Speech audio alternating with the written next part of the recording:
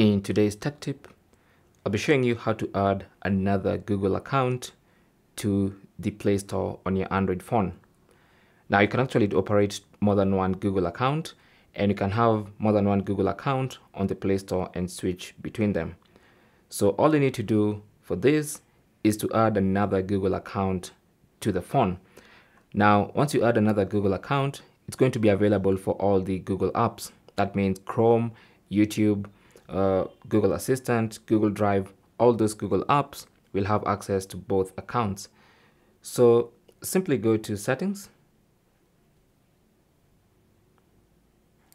On the main settings page, scroll down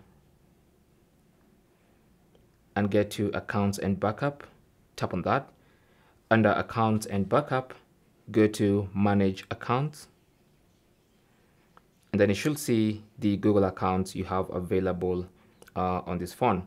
So if you want to add another Google account, as you can see, I already have two.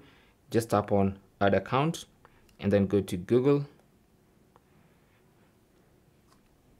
You might be required to verify depending on the security features of your Android phone. And there you go. So you have the option to sign in to another Google account. So just continue the signing process. And once you're done signing in, you'll have more than one Google account available in the Play Store.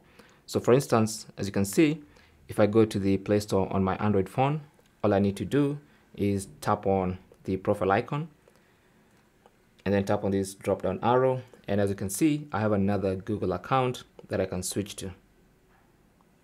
Okay. So now I'm in a different Google account. You can tell because the profile picture also changes.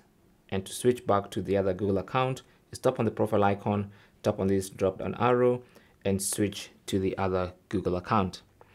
And that is basically how to add another Google account to your Android phone for the Play Store. Thanks for watching. Leave your comments and questions down below and good luck.